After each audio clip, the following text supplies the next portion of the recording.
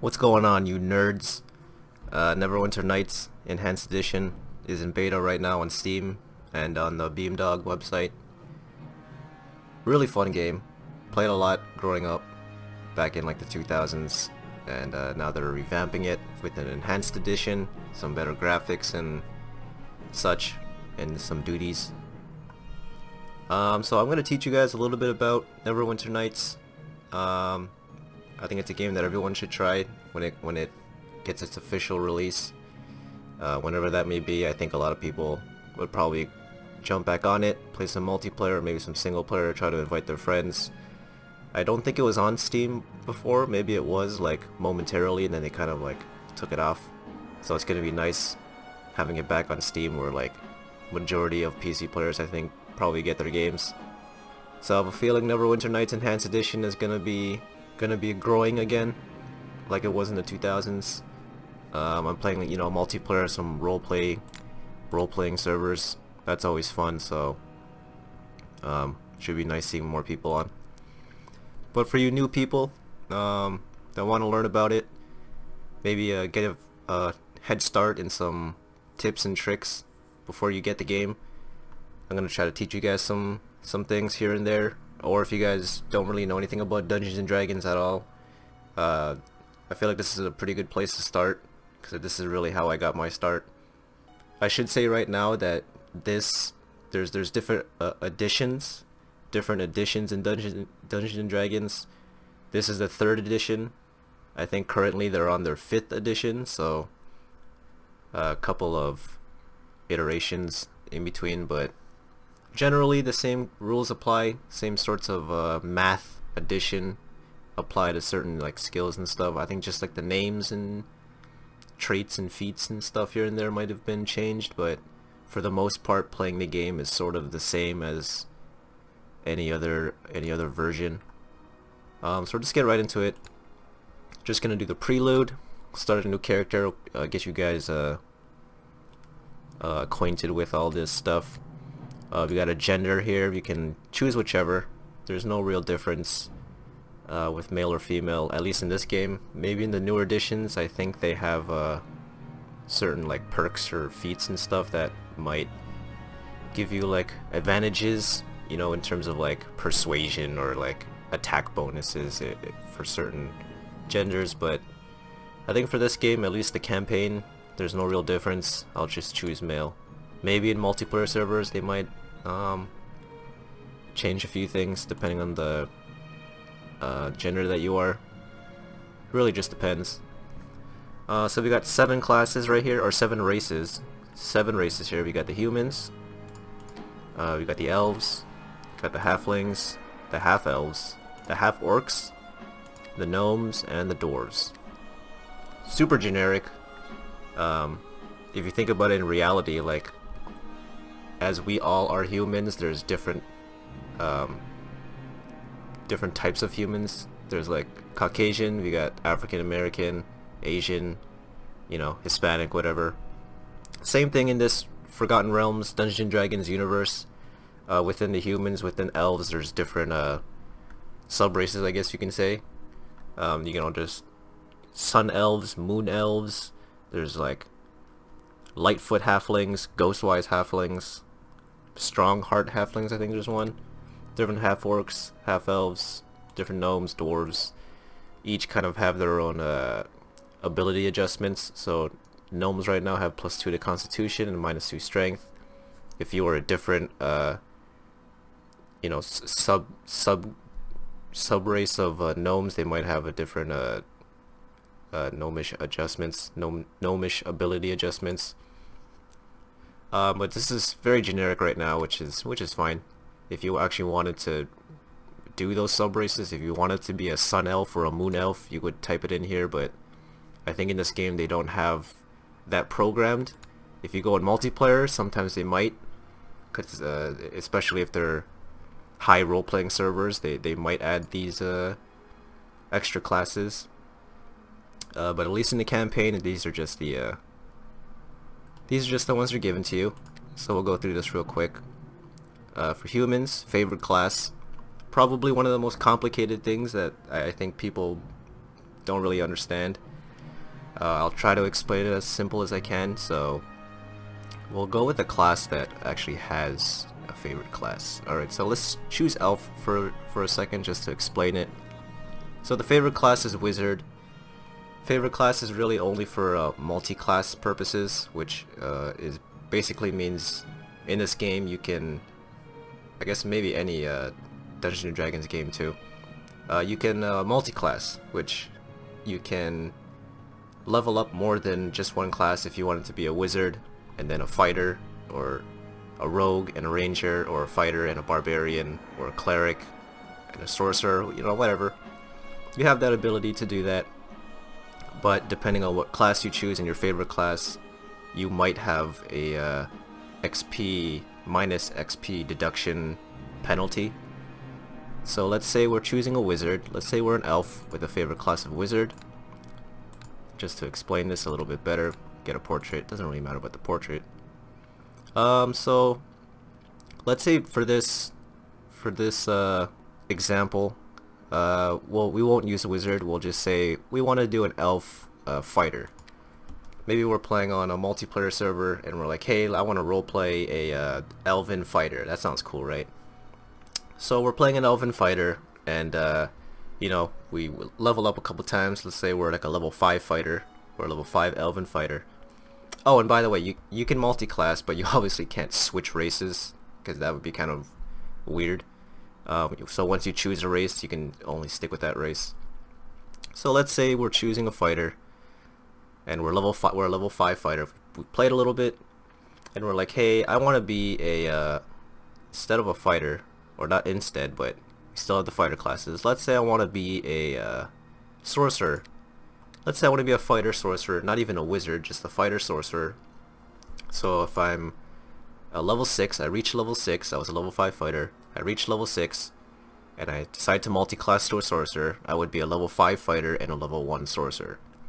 Now because neither of these two are my favorite class is a wizard for an elf, since these two are not obviously wizard, I would get a minus 20% XP deduction anytime I gain XP for whatever. If I kill an enemy or do a quest or whatever like that, I would get minus 20 XP deduction, because the range between my two classes that aren't my favorite class is more than one level. So if I was level 5 fighter, level 1 sorcerer, I would get a minus 20% XP deduction. No matter how far the range is for these two, it would always be minus 20% until it's one level class between the two. So let's say I played even longer. I'm a level 5 fighter and I'm a level 3 sorcerer, and then I leveled up and I'm like, okay, I want to level up my sorcerer again. So when I'm a level 5 fighter and a level 4 sorcerer, equaling level 9 obviously, because it's only a 1 level difference, that XP deduction goes away. And so if I level up again, and I'm a level 5 fighter and level 5 sorcerer, same thing, no XP deduction. Level up again, 5 fighter, 6 sorcerer, no deduction. But when I decide to level sorcerer again, so I'm level 5 fighter and level 7 sorcerer, then I get that XP deduction again. Now if we were to switch it, where instead of sorcerer it was wizard, which is the elf's favorite class, there would be no XP deduction at all. Even if I'm a level 1 wizard, level 5 fighter, no XP deduction. The favorite class basically just negates that level range for that specific class. So even if I decide to be a monk and a wizard, if I was a level 30 monk and a level 1 wizard, that level range would be no difference. Or if you even just role reverse it, where I'm a level 30 wizard and a level 1 monk, same thing. The wizard would just negate itself from the multi-classing XP deduction, and you would not get that. Now in this game you can multi-class with 3 classes. So if you wanted to be a going back to the fighter, we'll just forget the wizard for a second. If you want to just be a fighter, monk, and sorcerer, so let's say I'm a level 10 fighter, level 5 sorcerer, and a level 1 monk, 10 fighter, 5 sorcerer. and 1 monk, I would have minus 40% XP deduction. Since there's no favorite class for wizard, and now we have 3 classes, and each of those have a level range of more than 1. So fighter, between fighter and sorcerer there's 5 levels, and then between monk and sorcerer there's 4 levels. Then there's minus 40% deduction. Now since we're elf and we have the wizard wizard favorite class, so we'll just replace the sorcerer with the wizard in this example. So we got level 10 fighter, level 5 wizard, and level 1 monk. This wizard would negate itself, so you would only have minus 20% deduction as opposed to minus 40% deduction. XP deduction, only XP, nothing else. So just keep that in mind if you want to multi-class. Just understand kind of what you're getting yourself into. If you want to multi-class, just make sure you have that knowledge, because there's a lot of XP. You know, XP is important if you want to level up, especially in role-playing like multiplayer servers where leveling is not an easy thing to do. It's a slow grind. You just want to make sure you at least understand what you're doing and the precautions and the penalties that occur that you might not know, because they don't really explain it that much. It's kind of hard to. A multi-class elf's wizard class does not count when determining whether he suffers an XP penalty for multi-classing. So that's pretty much favorite class, what that is. If it's any, favorite class is any. The half-elves is the same thing, favorite class any. Half-orc is barbarian, rogue for halfling, gnome is wizard, dwarf is fighter. So if you choose any, and I think if you were to choose a sub-race, I am pretty sure the favorite class would be any too. Any basically means the highest level class that you have is the favorite class of that. And I think if you were to surpass that highest class that you have, so let's say you're level 9 fight or level 10 fighter, you're a half-elf fighter and a sorcerer. If you're a level 10 fighter and a level 5 sorcerer, you wouldn't get an XP deduction, because the half-elf would just assume your favorite class is the fighter, which is the highest class, and then that sorcerer class would technically just be on its own, so you get no XP deduction. If your sorcerer were to surpass the fighter, if you would become level 12 sorcerer and then level 10 fighter at a certain point, you just kept leveling up your sorcerer, then your favorite class would be sorcerer, and then that's pretty much that. It's just whatever highest class that you are at that time. You get special abilities too, depending on what class you are or what race you are. For humans, you get this quick to master, which will give you an extra feat at the first level, which is always nice. You get 4 skill points at the first level. It's a little bit different for everybody. For elves, they get a lot of special abilities, being elves. They're immune to spells and effects of the sleep subtype. You get some bonuses to certain mind affecting spells, proficiencies to longsword, la la la. You know, you guys can read some of this stuff. It's good to look at all this stuff, just so at least when building your character you understand some of the bonuses you get. Maybe it'll just kind of sway you into choosing halfling. You get, hey, I get a +1 size bonus to attack rolls, being smaller than a lot of the other races. You get a +1 to AC for the size bonus. You get lucky, fearless. Some interesting stuff depending on what race you choose.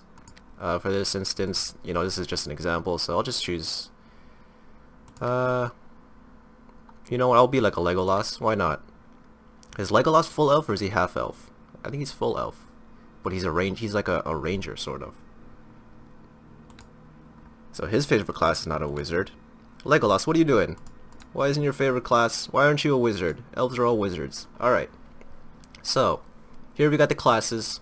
We have 2, 4, 6, 8, 9, 10, 11. Am I counting right? There's 11 classes to start off from, and then as you continue to level up, you have the ability to multi-class into prestige classes. We'll get to that in a second.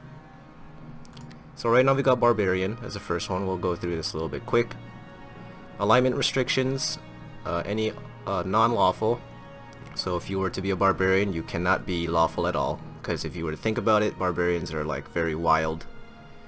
You know, I always kind of consider them like Vikings or something. Bard I think has one too. Alignment restrictions, any non-lawful, so you can't be lawful for them either. Ex-bards cannot gain levels of experience while they are of any lawful alignment. So during the game, there are times when you're doing quests and, you know, certain things, certain actions that will either give you points towards lawful or give you points towards chaotic, and give you points toward good and give you points towards evil.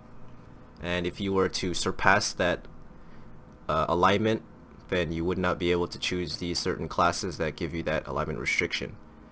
So if you were to become lawful at a certain point, then you would never be able to become Bard or Barbarian or any unlawful class that has that restriction. But you can always do evil things and become non-lawful, or I shouldn't say evil things, but any chaotic things, because chaotic and lawful are those two ends of the spectrum. For spellcasting, there's two types of spellcasting. There's divine spellcasting, which is the cleric here, spellcasting divine, wisdom based. Spell failure, we get to that in a second. The druid is also a divine spellcaster, divine paladin spellcaster, divine spellcasting paladin spells divine, and ranger, which is divine wisdom based, all wisdom based. So we got the divine spellcasters and the arcane spellcasters, which are the bard, arcane spellcasting, charisma based this time, and sorcerer spellcasting arcane, charisma based as well, and then the wizard, who is not charisma based, spellcasting arcane, intelligence based. So the main differences between divine and arcane, one of them is the what is it called again? Arcane spell failure from armor. So there are different types of armor that you can wear, from like light armor to heavy armor, and light to heavy each have their own spell failure, arcane spell failure, which is the percentage for spellcasters to fail because the armor is just too heavy. There's armor they're not used to, because arcane spellcasters are usually trying to wear light armor so they can cast spells, they can motion with their hands and, you know, that sort of thing. So if you wear heavier armor, there's a bigger chance of you failing to cast the spell, which is a terrible thing if you're a spellcaster, because that's pretty much everything that you can do is spellcast. For heavier armor, it can be like 50% spell failure, so half the time you'll cast a spell that just won't cast, it'll just fail. So watch out for that. Divine, they don't have that. Divine spellcasting, they can wear the heaviest of armor, there's going to be no spell failure, they're always 100% be able to cast spells, unless of course they're getting attacked, then there's a chance they could lose their concentration and not cast a spell, but we'll get to that a little bit later. That's pretty much what spell failure is, just the chance of you not being able to cast a spell depending on how heavy or light the armor is. I think if you even wear light armor, there's like a 10% chance it'll fail, which is not bad, but I don't think you really want even a chance to not cast a spell. Also the difference between arcane and divine, arcane is a lot more like offensive. They can cast like, you know, fireballs and a lot of elemental spells and like death spells and everything in between, you know. But divine is more, you know, more like buffs and healing and a little bit more defensive, I think. Not that they don't have any offensive spells, or not that the arcane spellcasters have any defensive spells, because they do, but I think it's just more geared towards arcane is more offensive and divine is more defensive. Proficiencies, there's different types of weapons that are all categorized differently. You got simple to martial weapons, or just some of it. There's a lot that kind of categorized differently. light armor, medium armor, and shields. So this basically means the barbarian is allowed to use all weapons that are in the category of simple and martial weapon, and they can wear any light armor or medium armor and shields. So they can't wear heavy armor. The only way barbarians can wear heavy armor is to actually get the feat or the perk, in other words. And you can get a feat every 3rd level, and every 4th level you have a chance to upgrade one of your ability scores, which we'll get to that in a second. For spellcasting, for any spellcaster, divine or arcane, to be able to cast a certain level spell, you would have to have a score of at least 10 plus, depending on what level spell you want to cast. If you want to cast a 3rd level spell for a bard, then you would have to have a charisma at least 13. A charisma of 10 will only allow you to cast like cantrips, which are basically like the lowest of the low spell levels you can get. So if you want to cast 4th level spells, you would have to have a charisma of 14. Same thing with the druid, except for charisma, it's just wisdom. So if you want to cast a 4th level spell, 14. Same thing with paladin. With wisdom too, 2nd level spells you need a wisdom of at least 12. All you have to do is really just look at that last, or I guess it's the first digit. For thinking about real mathematics, I think this is first digit. Whatever number that is, then that's basically the level spell you can cast. If you have a wisdom of 14, or charisma of 14, or intelligence of 14, if we're talking about the wizard, you can cast 4th level spells. If you want to cast 9th level spells, you gotta be level 19. Pretty simple. Just have to look at that first digit. Hit die. If you don't know how to read this, D12 is basically, since there's no number here, you just assume it's 1. So you would roll 1d12. So Dungeons and Dragons actually started off as like a tabletop, so D basically just means like a die or dice. So if you have 1d12, it's basically 1 die of 12-sided dice. If it's like 2d10 or something, it would be 2 10-sided dice. If it was like 3d8, it would be 3 8-sided dice that you would roll. So for this, for hit die, it's basically just hit points, the amount of hit points you can get per level. So every time you level, you have a chance to add skill points and whatnot, and you also gain health. So this hit die basically just means when you level up, you have a chance of either getting 1 health to 12 health, plus Constitution, which we'll get to that in a second, and any other perks that would allow you to get more HP as you level up. But that's basically how you read it. It's just the first number, or the number on the left, is basically how much dice is being used, and the right number is the sided dice, how many sides of the dice it is. Proficiencies, we got to that. Oh, by the way, hit dice is different for everybody. Hit die for the bard is 6. It's a lot lower, but you should expect that from spellcasters. Clerics are a little bit different, D8. Clerics are kind of like a mix between frontlines and spellcasting, which is good. Got the druid at D8. Fighter is D10. Monk is D8. You get the idea. They also can't be, or they have to be lawful. I think that's pretty much it. You can kind of go through all these classes to see which one you prefer. Skill points basically just gives you how many skill points you can get. So we'll choose, I don't even remember what, oh yeah, I'm an elf. Oh yeah, I said we're gonna do a Legolas. Alright, let's do like a Legolas one. Get the D10, spellcasting, ranger spells, divine. So that you just want to make sure you understand what your character is so you can properly plan it. In Dungeons and Dragons, what you want to do is try to make the least amount of mistakes as you can, because if you make too many mistakes, your character is not gonna be in full strength as you would want him or her to be. The less mistakes that you make, the stronger your character could be, and the more fleshed out your character could be. So you just want to make sure you understand what you're doing, just to help you kind of build that pathway that you want to build with your character. For For alignment, for Ranger, there's no real alignment necessary to choose. You can really just choose whatever. For Rangers, you know, they're usually like wild, out in the wild in the forest, so they wouldn't necessarily be lawful. Maybe in the middle, maybe even chaotic too. I'll just go neutral good. Why not? If you had a class that actually was specific to an alignment, like alignment restrictions and not non-lawful, if you were to choose an alignment, you couldn't choose any lawful. It would just be grayed out. Same thing for, you know, Bard. I think Bard had a similar one. Any non-lawful, it would just be grayed out. So we'll just choose Ranger. No, nothing to look forward to there.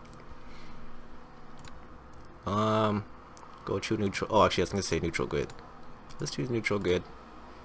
You can see a little bit of your stats as you're building your character, but it's not fully finished yet, so there's a lot of stuff missing. This you can do recommended if you want. You get 27 points to spend on all your ability scores. You got the strength, dexterity, constitution, wisdom, intelligence, and charisma. Strength, very generic, just for fighters. Measures the muscle and physical power of your character. This ability is especially important for fighters, barbarians, paladins, rangers, and monks because it would help them prevail in combat. It also uses it for carrying capacity too. So how much you can carry, it's all by weight. It's not just like inventory slots. They do have inventory slots obviously, but your character can only carry a certain amount before he becomes encumbered. Then he walks a little bit slower, then you can become like heavily encumbered, where you walk super slow. So as a ranger, you know, since mine's up there, I'll put 12 right now. Dexterity is for agility, reflexes, and balance, obviously for rangers too. Oh, by the way, for strength also adds to your attack bonus. So we'll just do recommended real quick just to look at this. So this is your attack bonus. Basically just means when you're rolling a d20, which is a one 20-sided dice, it'll always use that for attacking. So let's say I'm attacking like a zombie or something. If I were to roll something between 1 and 20, let's say it was 10, it would take your attack bonus, which is +3 right now, and so it would add 10 plus 3, 13, and if that number is greater than the armor class, which is this, of the zombie, let's say the zombie's armor class was a 10, 10 plus 3 is 13, obviously more than the armor class, that's a successful hit. If it was less than 10, or equal to, I think it's equal to 10, then that's a miss. It's known as a miss, or like a graze, depending on how what edition you're using, because I think the 5th edition has graze, which basically means when you're really close to the armor class, or maybe if you hit the armor class, then you would do a certain fraction of the amount of damage. It might be the same as armor class, or maybe I would have to double check that. I'm not too sure. The strength also determines the damage modifier, so basically if this was a successful hit, you had 10 plus 3, 13 over a zombie, you know, a zombie's armor class of 10, then you roll this damage, which is 1 to 3. I'm not wearing, obviously I don't have an armor, or I don't have a weapon, so my damage is only 1 to 3. I'm like punching a zombie basically. So I've been doing 1 to 3 damage plus 2, which is coming from the strength modifier. So let's say I rolled a 2, you would add plus 2, it would do 4 damage.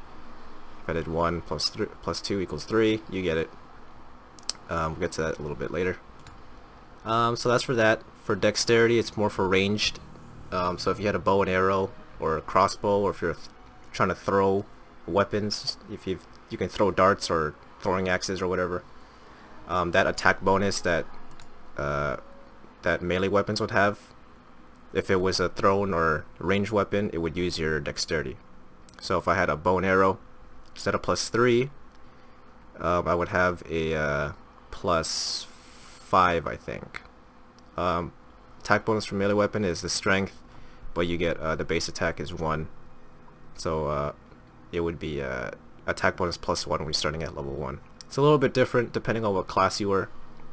I think if you're more of a spellcaster, I think your attack bonus would start off at 0 and then add that strength of whatever it was. But because I'm a ranger, my attack bonus would be +1, and then the strength is adding 2, which is why it's 3. So dexterity is for the ranged weapons. It also adds to your armor class, and if you think about it logically, it's like dexterity is how well you can move, so it's sort of like a dodge bonus to your armor class, which is why it's 14. Armor class, it's always a 10. 10 is usually the default armor class, so it would be 10 plus the modifier of 4, so it's 10 plus 4 equals 14. Generally, any addition, any sort of math that you would do is usually with this, the modifier, which is this. This is the score, your ability score, and this is the modifier.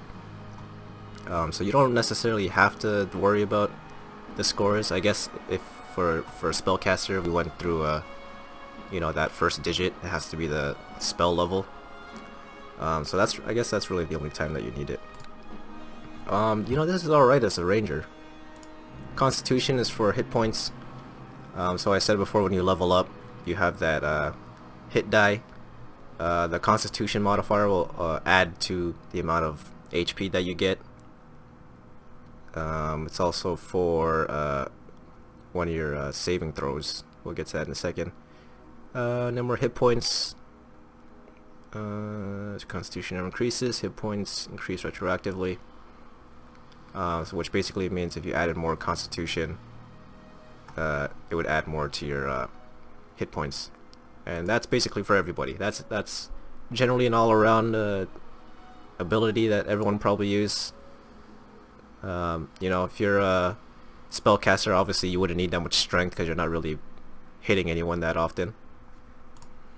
Wisdom, as we've seen with spellcasters, it's pretty important. It's important for clerics and druids, as well as rangers, which I know. Increases the number of spells, significant for paladins and rangers. It's important for monks as well, modifying their abilities. Wise character, we don't have to read that. So interesting about for monks is monks, they can't really use armor. If they use armor, then sort of negates the whole purpose of a monk and their abilities. And you wouldn't be able to use any monk abilities if you had any armor or shield. So for monks, wisdom and dexterity is used for their armor class. So if I was a monk, then I would have a +5 to my armor class. So I would have that base of 10 armor class, plus 4 plus 1 would be 15. So if you're a monk, you would probably try to add a lot of dexterity and wisdom. But I'm a ranger, so right now I'd be able to cast level 3 spells, which is alright as a level 1 ranger. If I wanted to, I can just upgrade this even more when I level up, or get some items that could increase my wisdom. That's pretty good. Maybe we'll take out some dexterity. Maybe we'll try to even this out a little bit. I got 3 more points. Alright. Intelligence. Oh, by the way, up here you can see you got a base ability score of 14, racial bonus. That's basically whatever race that you chose, and might add or subtract to your ability scores. So I think I started off with 8 at this point. Ability modifier +1. That's basically the modifier here. Intelligence. If you have a intelligence lower than 9, it basically means that your character cannot speak properly. It's kind of like a broken English, so to speak.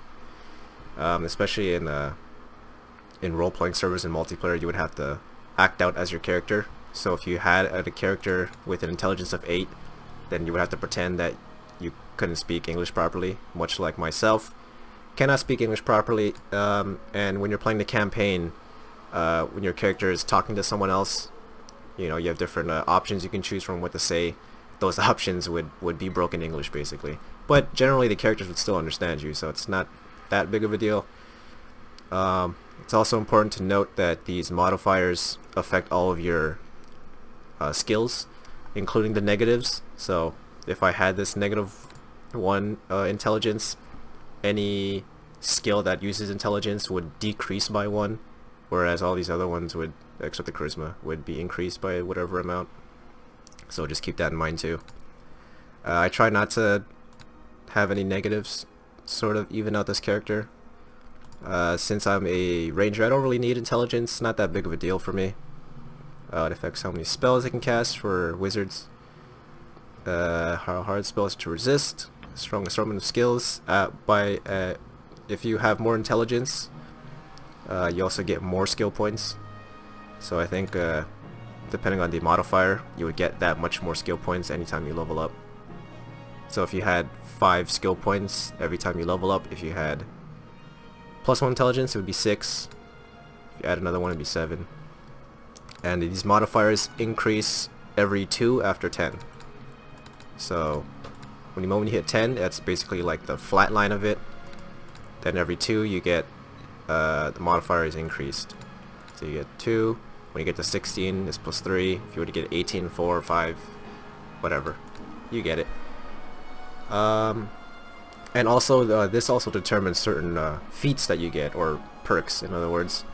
So certain feats would only be available to you if you had a certain amount of strength or dexterity or constitution or wisdom intelligence.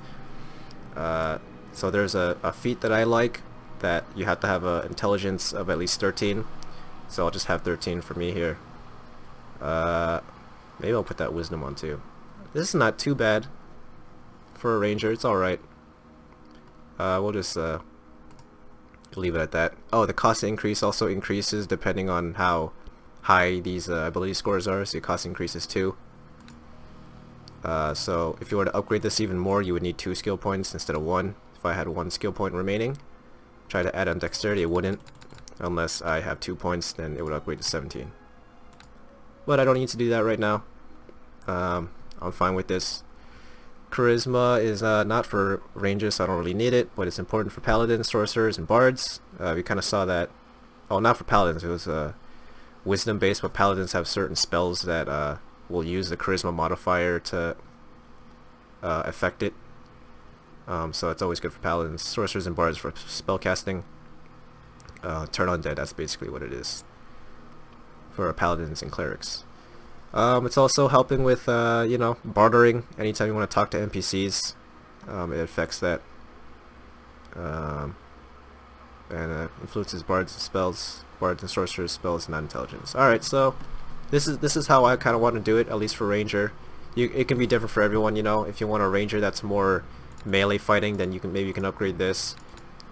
Maybe if you don't want him to cast so many spells or something, maybe he's not going to be much of a spellcaster at all, maybe he's just going to be more of a fighter. You can mix and match. It's really up to you. I'm okay with this. It's alright. And as you continue on to make your character, then you know, your stat sheet will sort of fill out. We'll get to this a little bit later. We'll just do this packages stuff. So this packages is basically the skills packages. If you want to just choose a package that already kind of gives you all the skill points for that particular package. If you want to be a giant killer or a stalker, then warden, you can just choose that and it'll automatically assign the skill points. I like to configure my packages. That's what she said. That makes no sense. I don't know. So these are all the skills. These really are all the skills. Like, there's not hidden ones like with feats and stuff. These are all the ones you can get. Animal empathy. I'm not gonna go through all this because there's a lot, but animal empathy is basically subduing animals and maybe even dominating them, so they're sort of like your companion for momentarily, which is only for druid and ranger. So some skills are only for specific classes. This one's for all classes. This use magic device is only for bards and sorcerers, or bards and rogues, I mean. But can't really see that. This is for bards, which is why it's grayed out.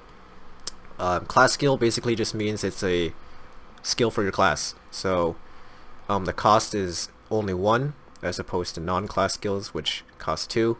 So if I were to put 1 here, it will go down by 2. And the maximum is actually decreased by half too. So I can only choose 2 non-class skills at the beginning, but for class skills I can get up to 4. It shows it right here, like the ability scores. But for rangers, you know, I might as well get some animal empathy. I want to talk to some animals. Concentration. We were talking about arcane spell failures. This is for the getting hit while you're casting spells, as opposed to just the weight of the armor. So are made whenever your character is distracted during the act of casting a spell, which basically means when you're in the middle of casting a spell and someone tries to hit you, you would have to make this concentration check to see if you would succeed in finishing up the spell casting, or if you fail, thus stopping you from casting a spell. We got some crafting, disable traps. Not gonna go through all of this, but heal, hide, you know, all this stuff. Lores for like identifying objects, and you know, learning history and stuff if you're playing on a role-playing server. We got some stealth. Parrying, I guess I'll describe, because that's sort of like kind of like favorite class, which no one kind of understood. Parrying is basically counterattacking. So when you're attacking or being attacked, you would use your armor class basically to counteract someone's attack bonus and attack roll. But for parrying, if you were to activate it, it would basically use this parrying skill number as opposed to your armor class. So if you had a parrying of 12 or a parrying of like 20, and then you activated it, your defense would now use the 20 as the armor class instead of, you know, if you had an armor class of like 15, which is good because it's a stronger defense. But early on, because you can only upgrade 4 right now, and then as you level up, you can only add 1 extra one. So it would take a long time for you to get high up, but once you do get high up, it's really effective. But you can only counterattack depending on the amount of attacks per round that you have, and that's going to get a little bit complicated too. But basically, the higher level you are, the more attacks per round you can get. A round is basically 6 seconds. So, you know, during the first few levels, you can only attack once per round. So once every 6 seconds, you can do an action. You can either, you know, take a potion or attack or, you know, whatever. Only like one action every 6 seconds. But as you gain more levels, then you'll have more attacks per round. I think up to like 5, maybe 5 or 6. Even more if you're other classes that give you the ability to double your attack rate. I know monks have it, and certain classes have it. So that's what parrying does. It just basically switches your armor class for this skill's skill number, and then you can counterattack with the amount of times you can actually attack per round. So if you have 2 people attacking you, let's say you're level 1, your parrying is 4, let's say it's 4, and you activate it, which you probably shouldn't do it if you're early on, because 4 is nothing.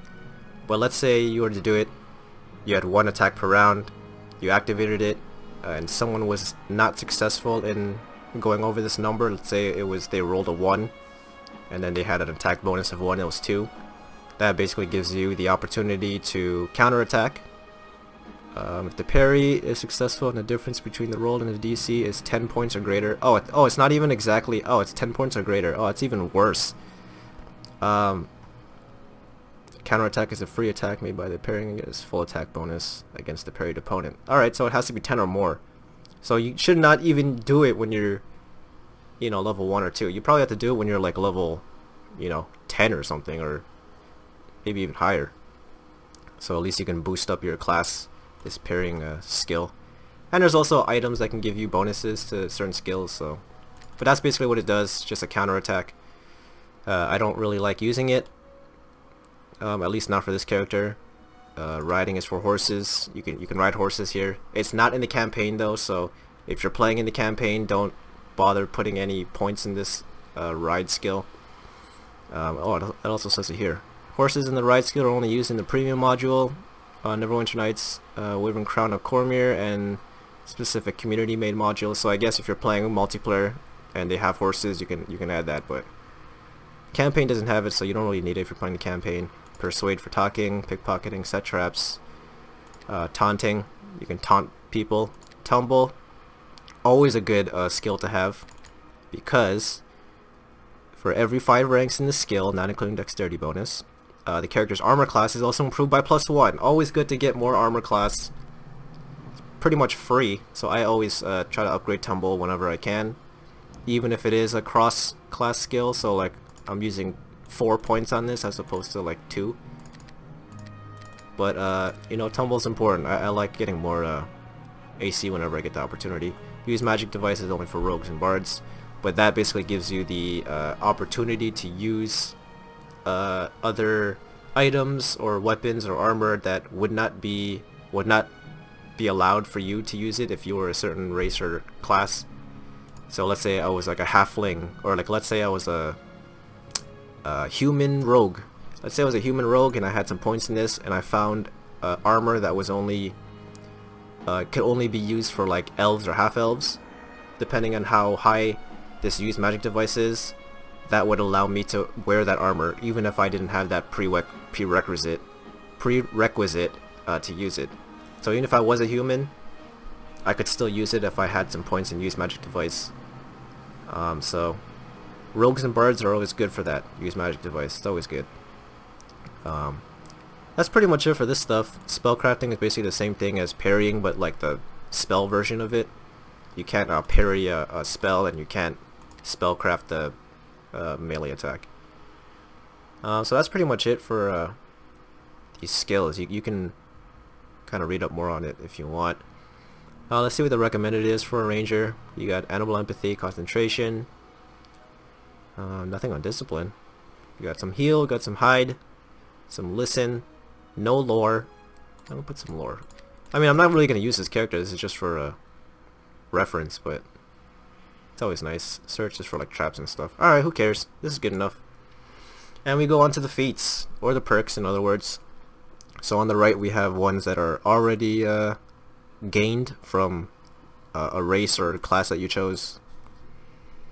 So different weapons. We go martial, we got elven weapons. Trackless steps, which what is this? +4 to hide and move silently checks. Oh, that's cool when in wilderness areas. Makes sense for a ranger. Low light, immunity to sleep. Dual welding, yeah, you can dual weld. Rangers, they get this bonus for free. Oh, while wearing a heavy or medium or heavy armor, they lose this benefit. So if you wanted this, you would have to only wear light armor. And if you wear anything other than light armor, then this would not be available, or not basically like negate its use. So here's some other stuff. Here's some other feats. I'm not gonna go through all this either. This is way too much. This is the perk that I was talking about with the +13 intelligence. It gives you a +5 to AC, but receiving a -5 penalty to attack rolls, which basically means you gain 5 armor, but you lose. You're just less accurate with your attacks. Favorite enemy. This is for ranger specific or harper. You get a +1 bonus to damage on whatever enemy that you want. So if you were to choose this, you can choose a certain race. If you don't like orcs, I feel like Legolas would have this for orcs. His favorite enemy would probably be orcs. So that's something you can do. That's cool for rangers. You got improved parry. You got some other stuff here. Power attack, point blank shot. Thug I think is for, oh no wait, toughness. Toughness is the for hit points. Hit points are gained retroactively when choosing this feat, so you just you gain 1 extra hit point per level, which is pretty cool early on. Weapon finesse, so instead of you know, you get that arm instead of strength using for melee weapons, you know, it uses your strength for your attack bonus. This weapon finesse actually uses your dexterity instead of your strength, so character with this feat is adept at using light weapons subtly. I mean, it could be any weapon really. Allowing him to make melee attack rolls with his dexterity modifier instead of his strength if his dexterity modifier is higher than his strength. If it's lower, no point in getting it. Oh, it's automatic when using any of these ones, which is all like the smaller weapons.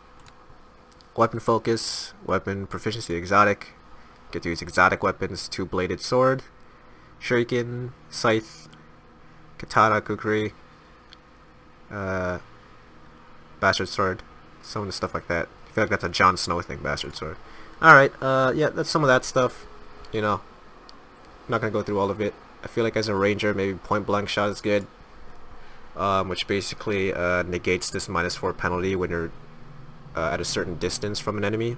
So a character this feat negates the -4 penalty, attack penalty, which is for using missile weapons in melee, which is basically like you know, bow and arrow or crossbow or whatever, and actually gains an additional +1 to attack and damage with ranged weapons when the target is within 15 feet.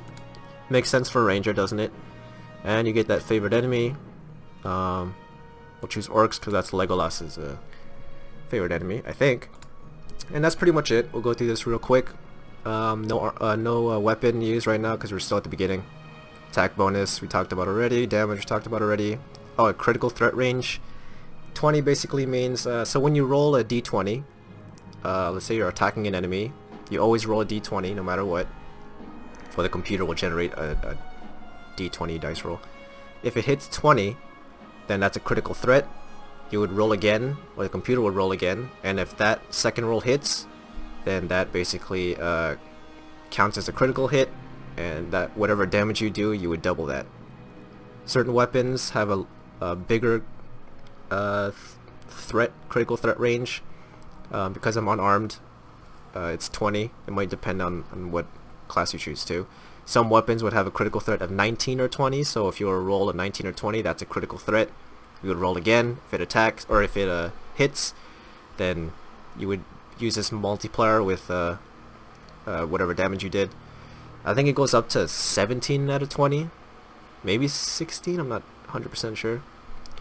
So obviously the bigger the critical range, then the better it is, because the better chance of you getting a critical hit.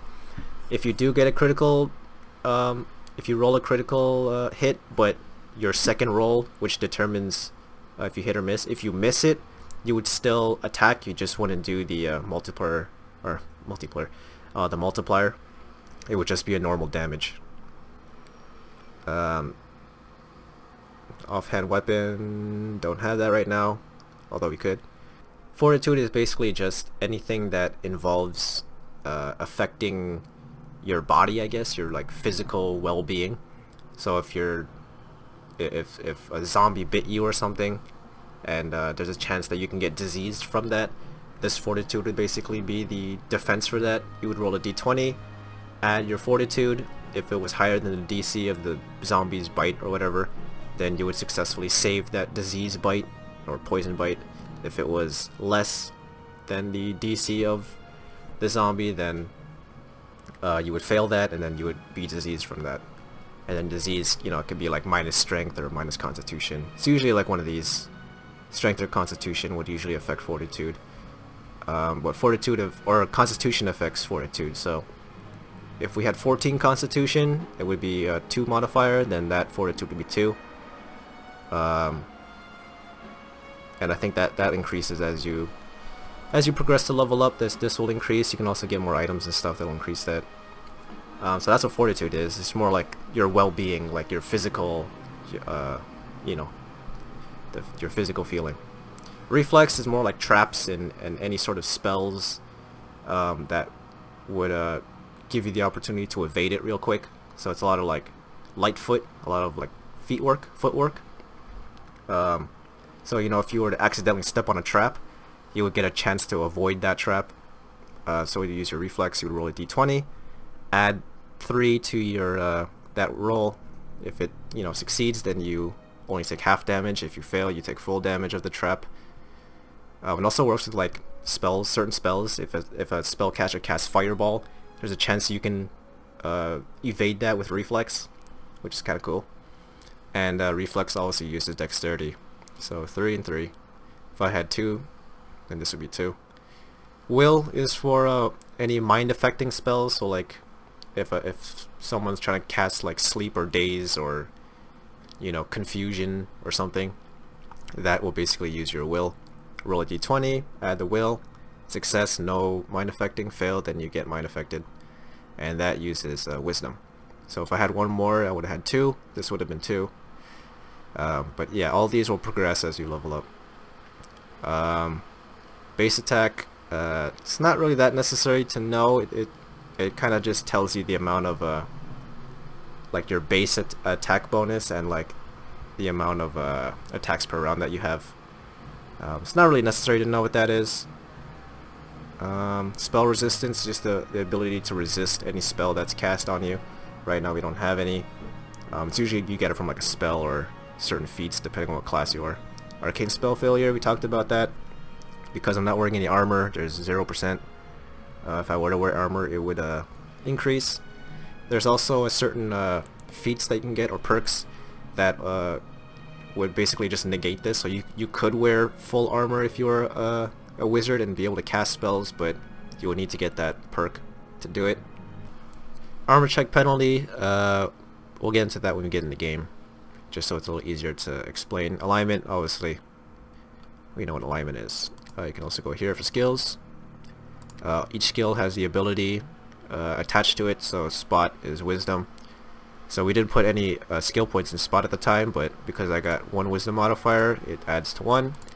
Search uses intelligence, dexterity, you know, so forth.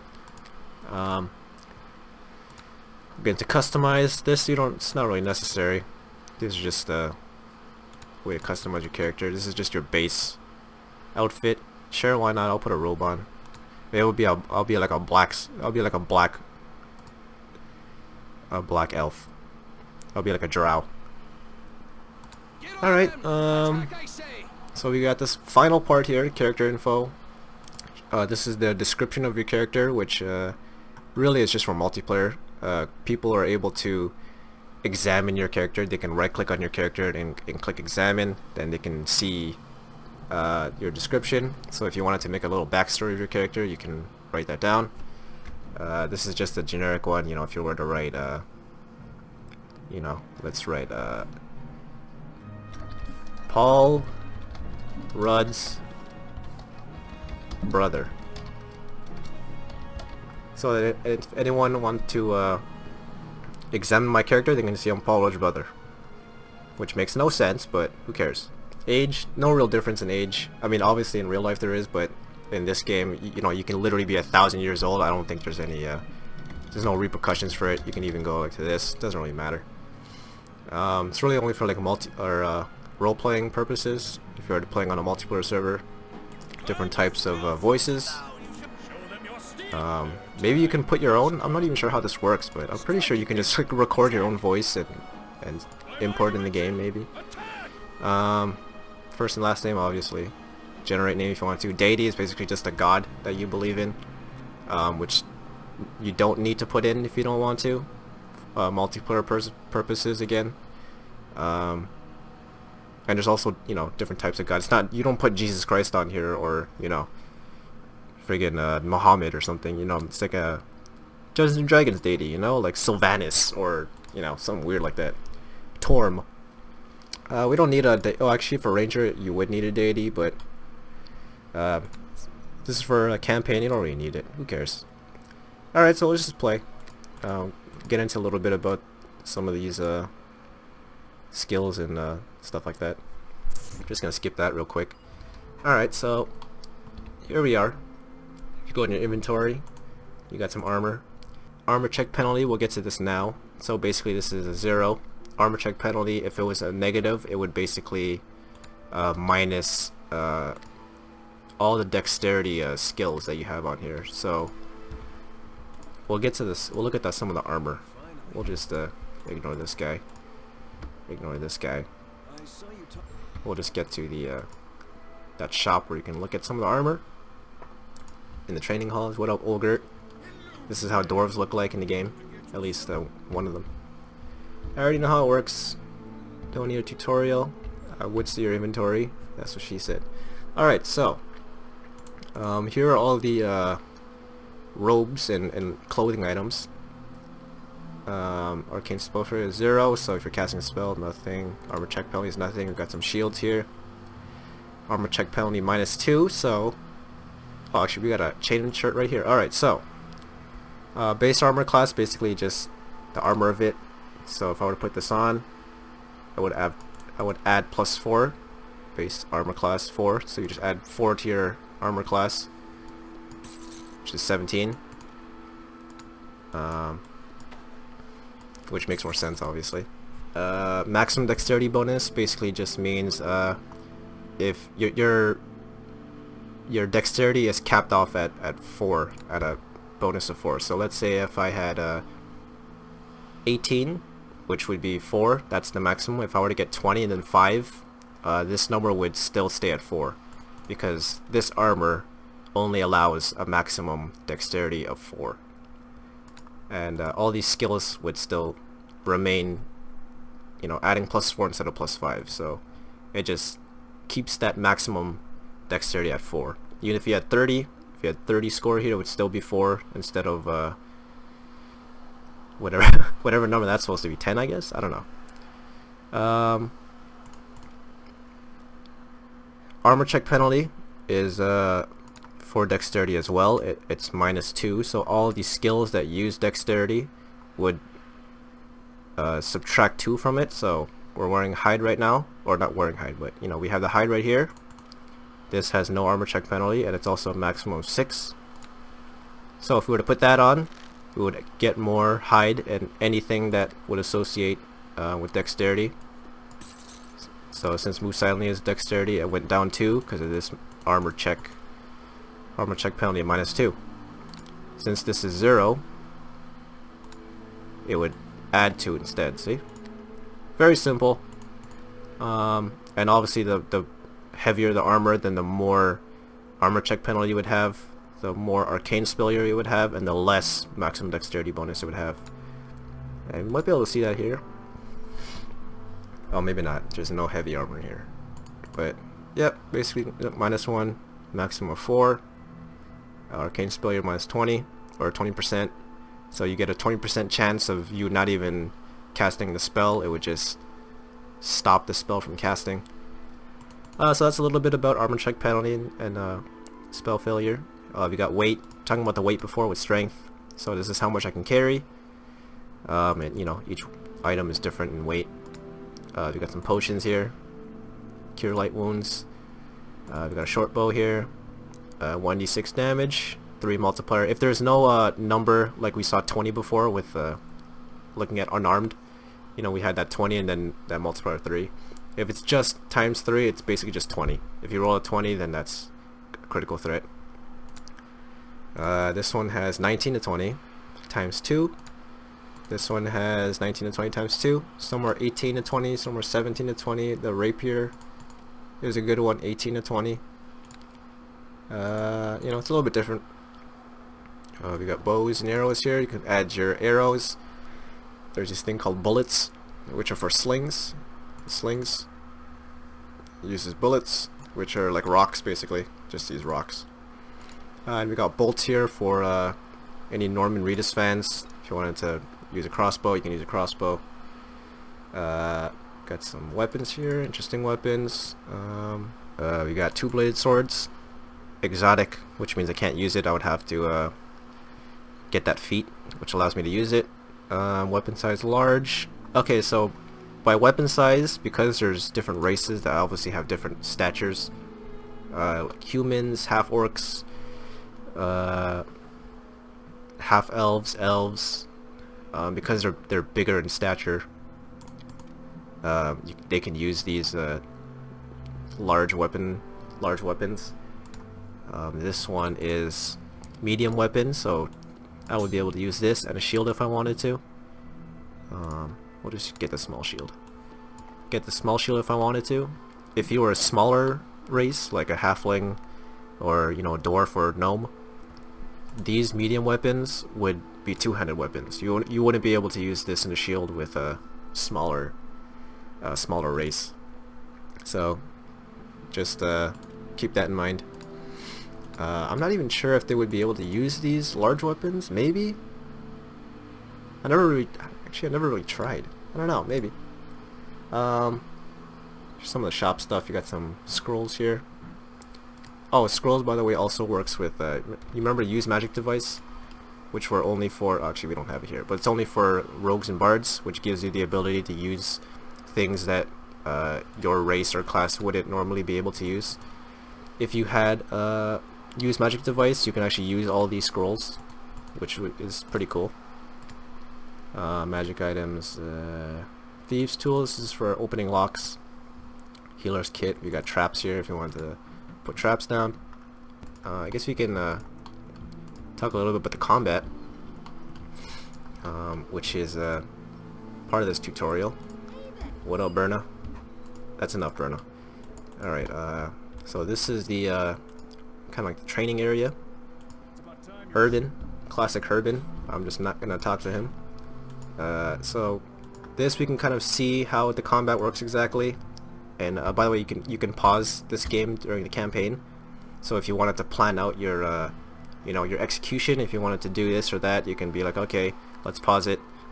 Maybe we'll drink this potion first, and then, you know, I don't know, switch weapons if you wanted to. I don't know, but it's good for you know, planning in the campaign. In certain multiplayer games, they won't allow this for obvious reasons, because there's other people in the server, and they obviously, you don't want to pause the game for everybody. So that's an interesting thing you can do.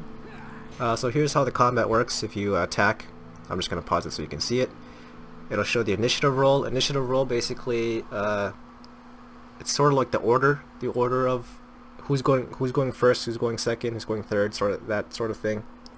The higher the initiative roll, the higher you are in the like pecking order of when you're going to attack first. So we got initiative roll of 10. 7 plus 3 is 10. I think the 3 is from my dexterity, I think. I don't know why they don't have it on here. They should have initiative on here too. But anyways, 10 is not that great of a roll. I mean, you rolled a 7 out of 20, so that, I mean, that's enough. So we're gonna attack the combat dummy. Since the combat dummy cannot even attack us, there's, you know, it's kind of like a one-way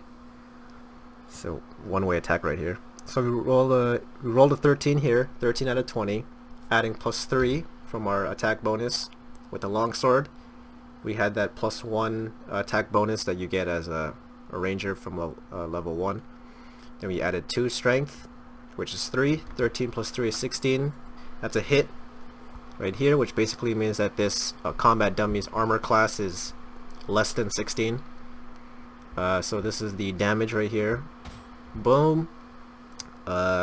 Damages combat dummy, 5 physical damage. There's different types of damage you can do, from like, you know, there's like physical, then there's like fire damage, there's lightning damage, or I think it's called electric damage, acid damage, you know, all different kinds of damage. And there's also different weapon types too, or damage types, let's just say. There's slashing, this one's piercing, this one is piercing, and there's also bludgeoning, which is like hammers and stuff. Some weapons have a mix between two. And that's important for certain characters that might be more vulnerable to certain types of damage types. So I think skeletons is a good example. Skeletons, they're more resistant to piercing and slashing damage. So if you're attacking them with a longsword or a dagger, if you were to do a certain amount of damage, they're gonna negate some of the damage because they're more resistant to that damage type. But if you were to use a bludgeoning, like a hammer, or, you know, anything like that, then you would get full damage to them, because they don't have they're more vulnerable to bludgeoning attacks. So just keep that in mind for certain characters. This character, I don't think it has anything. That's how you examine, by the way. You can right click, then you can see different types of options. Can't animal empathy him. So this is the description that I put Paul Rudd's brother. Challenge rating, that basically just means a level difference. So I think very difficult means they're 1 level above you or 2 levels above you. If it's challenging, it basically means they are on the exact same level as you. So I think we're probably both level 1 here. Effortless and easy just means they're I think like 3 or 4 levels under you. Basically just determines the level difference between you and whatever character this is. Can I examine myself? Can I see if I'm Paul Rudd's brother? I don't think so. Issue commands for companions. If you have companions with you, you got emotes. So, you know, little socializing. You can nod. You can be tired. You can beg. You can act like you're poisoned. Fall down backwards. Fall down forwards. Read. drink potion, you know, some of the stuff for interacting. So we'll continue fighting this character. He's not vulnerable to anything really. You would be able to see that on here. These are just some of the what's it called? Little attributes associated with them, the little effects. We don't have any right now. Alright, so how did these rolls go? Got 18 plus 3 is 21. Obviously a hit if 16 was a hit before. Close to a critical hit too. 14 plus 3 is 17, obviously a hit. 10 damage. What's my damage range? Oh, that was full damage. I did max damage on that. So yeah, that would basically range, so your attacks would range from 3 to 10. Easy mathematics, you just add this modifier to the first and second number to get your range. There's a critical threat range. So that's basically combat, easy combat. Let's talk to this guy. Oh, I didn't even speak to Hergen. Oh, okay. Oh, we don't have to. Doesn't really, it's not necessary. You can also stack potions if you want, up to 10. You got a torch here if you wanted a torch, if it's super dark. You've got some rings. You can have 2 rings, 1 belt, 1 helmet, gloves / bracers, depending on what you wear. You got cloaks, boots, and a amulet as your inventory, you know, range. We can go to this weapons rack. Yeah, I gotta talk to a guy, but I don't care. We got a heavy crossbow. We got a longbow. Since I'm Legolas, we'll stick with the longbow. You can equip it. You can also put stuff on this hotbar, so you can just easily switch from 1 or 2. You can also use the F keys, F3, F4, easy switch. Stealth mode, F1. Your character goes transparent. It basically uses the hide skill and the move silently skill, kind of uses it in tandem. There's also a search skill. Oops. Oh, my character doesn't even need it because I have keen senses. That's nice. What's keen senses do again? Characters with this feat may apply their full search skill even when making a passive search. Oh, that's nice. So I don't even, as a ranger, you don't even need this because it's just automatically working all the time. If I wasn't a ranger, you would have to activate this, which would slow your character down. So, you know how I'm running normally like this? If I had stealth mode on or search mode on, it would slow your character down. If you had both on, it would slow your character even more. But luckily for rangers, they don't need to activate that. It's always on. That's good. Short bow. Oh, you can actually see the attack bonus difference. 1 plus 2 is 3. Longbow, 1 plus 3 is 4. You get no damage modifier because it's a ranged weapon. Well, specifically, it's either a bow or crossbow. If it was throwing weapons, do they have throwing weapons here? No, they don't. If they did, throwing weapons would allow you to use your strength modifier. But crossbows and bows, they don't. At least not right now. In the future, they'll have this thing called Mighty. Mighty +1 or Mighty +2.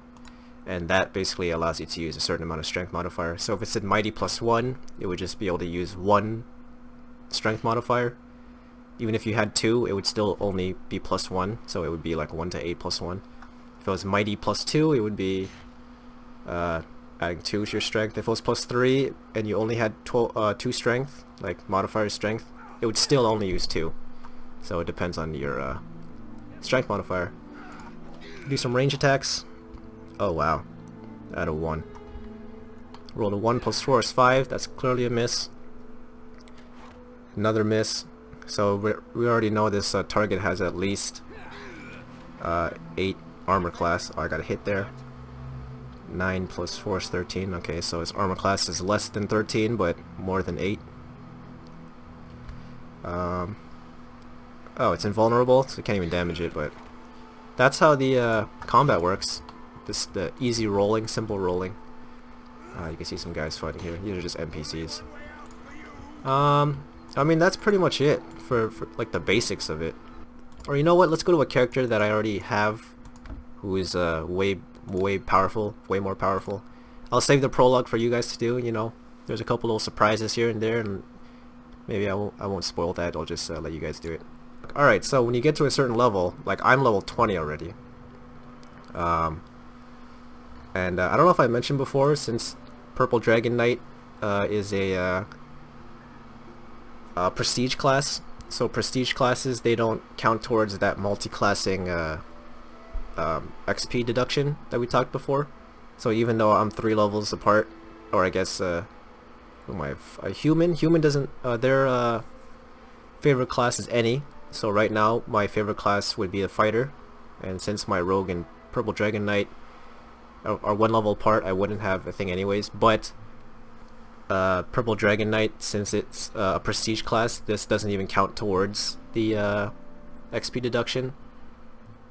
So even if my rogue was a level like 10, that separation from, well, fighter would be less than rogue if my rogue was a level 10. But even that, you know, 4 level difference, I still wouldn't get an XP deduction because it's a prestige class, and just that it's sort of like another favorite class. So I'm getting no XP deduction. Strength, I got 3. Dexterity, the green basically means something is being added to increase your whatever attribute it is. So something that I'm wearing right now, or a spell, is increasing my dexterity. I already know which one it is. It's Bracers of Dexterity, adds +4 dexterity. So I think originally I had 16. Let's take it out. 16. There you go. Put this here. What is this? How am I wearing this thing? I don't want that thing. So these are the attacks per round. So right now my character has 4 attacks per round. So if you were to, I'm just gonna avoid these guys to show you guys the difference in the amount of attacks per round. So if you guys remember that first time, if you had to actually time it, it really was 1 attack every 6 seconds for the most part. You know, maybe a little less than 6 seconds. But this shows you I have 4 attacks per round. So let's take out my sword and shield. Get little effects on it too. Divine Fury. Electrical damage, which is why it shows that electricity thing. So if I were to attack this, look at that, 2 attacks. I had 2 attacks in less than a second. Where is it? Sneak attack. I had 2 sneak attacks. 14 plus 24 is 38, and 8 plus 19 is 27. So I had 2 attacks in less than 1 second. So, which is obviously, having more attacks per round is obviously better. So these 4 attacks would be within 6 seconds. I also got sneak attack because rogues get sneak attack bonuses. These are some of my new perks. Oh, it was Heroic Shield. Oh, it's Purple Dragon Knight. Alright, so yeah, sneak attack. Whenever the character makes a successful attack against an opponent who is flat-footed, cannot see them, or who is in combat with someone else, the character's blow delivers extra damage. This damage is 1d6 at first level, an additional 1d6 every 2 levels after that. Extra damage is not multiplied in case of a critical hit, and certain monsters are immune to sneak attacks. So right now my sneak attack is 3d6. So if no one was looking at me and I were to attack, I would do 1d10 plus 3 damage plus all of this. So my minimum would be 4, 5, 8. So it would be from 8 to 13, 19, 20 to 22. So it would be, what was it? 9? No, 8 to 22? 3, 4, 5, 7 to 22. Why can't I do math? I cannot do simple math. 4, 5, 6, 7, 8. No, 8 to 22 damage. Plus, if he wasn't looking at me, another 3d6 after that, so doing a lot of damage. Combat dummy will save. Oh, you can kind of see the will saves too. So this attack actually has a on hit stun DC 14, 50% for 2 rounds. So basically that means my DC is 14. So if his will was higher, what's my will at right now? My will is 20. So let's say I've somehow like attacked myself.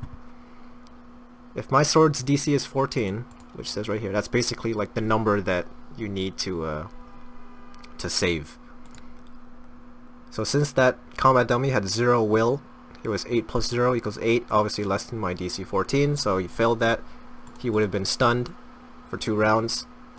If I was attacking myself, it would have been 8 plus 12, which would be 20, which is over my DC, so I would have saved that, so I wouldn't have been stunned if I was attacking myself. If you don't have the 2-weapon fighting skill or the ambidextrous skill, do I really not have another weapon? I'll just buy one. If you're not proficient in 2-weapon fighting, then you have a pretty big deduction in attack bonus, because you're obviously not used to holding 2 weapons, so you're not as accurate. I'll just show you guys the difference. Let's just get a quick, easy weapon. Let's get the scimitar.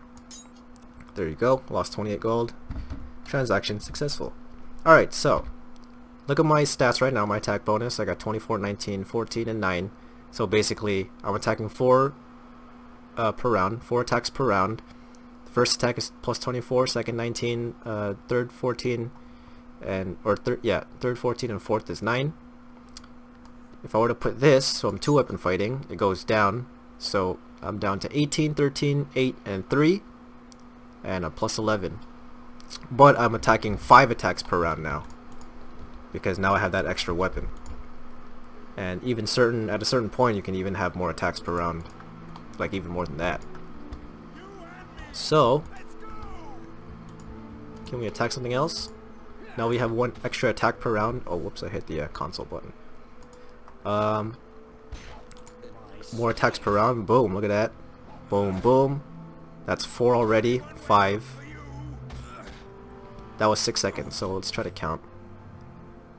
1, 2, 3, 4, 5, 6. So that was like 6 seconds. Oh, I might have went a little too fast. So let's count it right now. 1, 2, 3, 4, 5, 6. So pretty much every 6 seconds I have 5 attacks. So it starts here. 1, 2, 3, 4. That's 4, and then 5. Within 6 seconds, and then another 5 attacks in the next 6 seconds. Obviously it's a lot easier because this combat dummy's armor class is probably so low that I'm hitting it so much. Oh, the offhand weapon too, like the damage is a lot less in terms of the modifier. I have plus 3 here, but it's only plus 1 here. Even though if I have a plus 3 strength modifier, it doesn't use all of it. I don't think he has any spells. He's got a couple of feats here. I got knockdown, improved expertise, so if you include that, my armor class goes up by 10. But I lose 10 attack bonus for everything. Every round I lose 10. So, but it's good defense, you know. We got the power attack, which adds to my damage modifier. In replacement of -5 attack bonus, so -5 here, +5 here. Add that, -5 all here, +5 here, +5 here too, but -5 here. You got disarm, got a longbow here. I wanted to. Longbow also works with the attack bonus. I got 4. I mean, not attack bonus, attack round, attacks per round. I can attack 4 times per round, so I'm like super Legolas here. Look at this. Bam, bam, bam. Pretty cool. Some of the stuff that I have, immunity to fear. That's pretty much it. Armor class 30, 181 health. Oh, I do have the use magic device. So I have no spellcasting here. Purple Dragon Knight, I don't think is really it's not a spellcaster. But because I have used magic device, I can use some of these spells. Look at this. Wizard, Sorcerer, Ranger, Druid, Cleric, Bard. I am none of that. None of that. But I can still cast it because I got used magic device. So I'm just gonna read it. Bam. Got a direwolf. Super cool. I can cast some more spells. I can cast Bark Skin on myself. I can cast it on the dog. Bark Skin gives you like extra AC. I'm like a tree now. Some cool stuff. Mage armor if I wanted. That's pretty much it. Cure light wounds. Basically, I think it's like 1d6 health that you get, plus your class level, I think, up to like +5. And then cure moderate wounds is like 2d6 plus 5. This is like 3d6, 4d6, and it just, you know, keeps getting higher for all these. Keeps getting higher for all these cure wounds.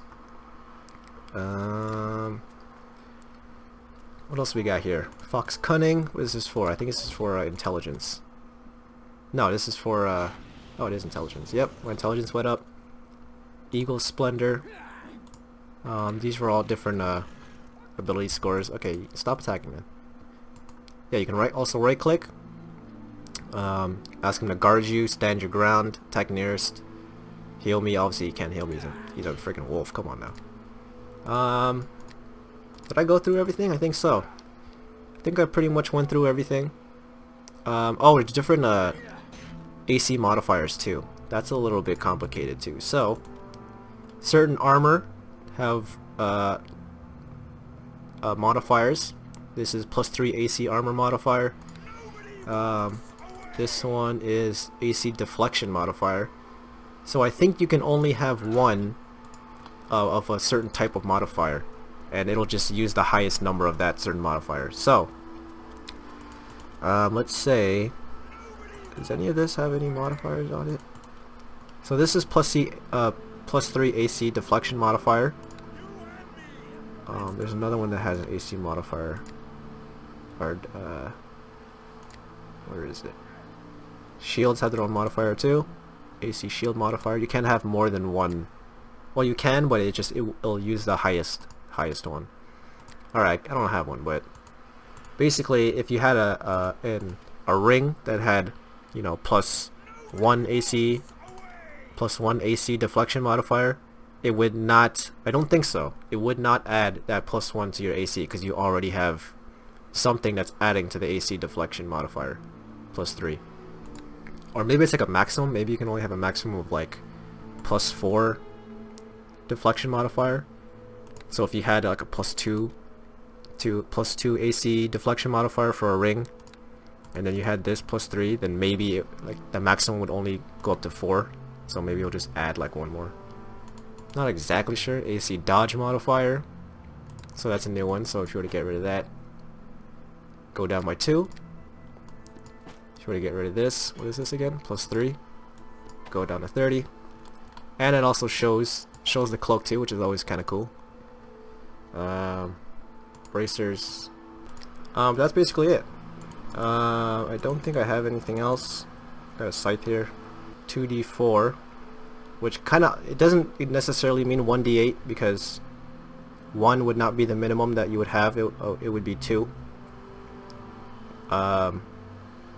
It would be 2d8, which basically it's just this multiplied by this is the maximum you can get. This is the minimum you can get. Critical threat rate is times 4, so any damage you do would be multiplied by 4, which is pretty good. That's basically Neverwinter Nights to start off. Then you can kind of figure out everything on your own. You know, the amount of like perks that I have here is within 20 levels, so don't expect to get this early on, this amount of stuff. What you can do is, you know, if you wanted more perks, you could just multi-class early on, and then you would get all the base feats that you would get with those 3 characters, so you have like triple the amount of, well, not necessarily triple because some feats kind of overlap other classes. But you know, if you wanted a whole lot more perks, you can literally just have 3 different classes that all have different perks, so you can get that much more. But you have to realize that if you multi-class a lot, you're not really developing only one, so you're going to be weak in all 3 classes as opposed to being strong in 2 or strong in 1. So it's always good to kind of boost up or sort of evenly match 1 or 2 classes first, and then when you're feeling confident you can add a 3rd class if you wanted to, or a prestige class. But at the end of the day, it's really up to you, however you want to play. For the most part, that's it. That's a good base of getting into Neverwinter Nights. If you have any questions, let me know. Maybe we'll do like a wizard class on their own, an arcane spellcasting class separately. But that's the basics. That's the basics of it. All these perks you can kind of read up on your own once you understand like the lingo of some of this stuff. It's very easy to understand. If you have any questions, let me know. That's basically it. Thanks guys for watching. Let me know if you want a part 2 and on anything. Extra questions on anything else, let me know.